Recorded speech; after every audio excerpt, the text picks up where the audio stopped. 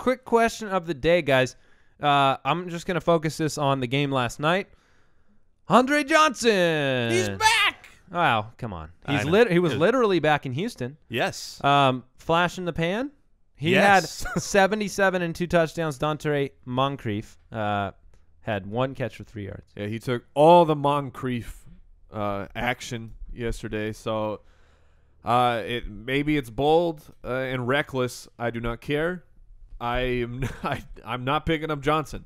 I'm not. It's just not happening. I'm not finding a guy who we didn't talk about the revenge factor of the revenge game narrative yesterday. We probably should have, but I thought it was just ludicrous.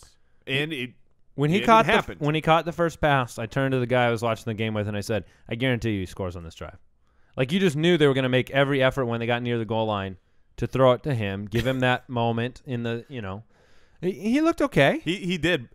He's big. He's a big guy. His second touchdown was delightfully humorous. That was the where booty scooch? Yeah, where he basically just fell over and grabbed the ball on the 2-yard line and then kind of like scooched his booch. That's the new into the end zone. That's the new in thing this year. How was nobody? Isn't that the Rashard Matthews? Yes, be the roll-in. Near enough to touch him. Like, they were only on like the 10-yard line. It's not like they had a whole field like that other play. It's like nobody could touch him. Well, I heard the Dolphins, they picked up doing the Oklahoma drill again with their new tough head coach there. In Indianapolis, they do the fire drill, the stop, drop, and roll. So they just in case. Yeah. And it paid off in spades. Oh, yeah. There you go. How about that Hail Mary? Jalen Strong had what? Jalen Strong's first opportunities, 2 catches, 2 touchdowns. Pretty good. Yeah, I would rather pick up Strong than pick up Andre Johnson. What do you think the ownership percentage of Andre Johnson is right now? I'm guessing it's 70%. I would go with 40. It is 59%.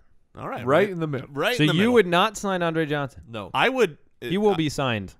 Here's what I would do. Signed. I would trade for Donte Moncrief. Oh. No, I mean it because, look, I think this is more of a flash in the pan. You have a backup quarterback that's not going to be normally playing, and when he goes back to Houston, those two things I will give Moncrief credit. 4 out of 5 games he's looked better than Andre Johnson. There you go. That's a pretty good. But they did invest in. It was so funny because Andre Johnson, Frank Gore, Matt Hasselbeck, it was like the old man brigade. Frank Gore was the Golden Girls. Exactly like we hoped.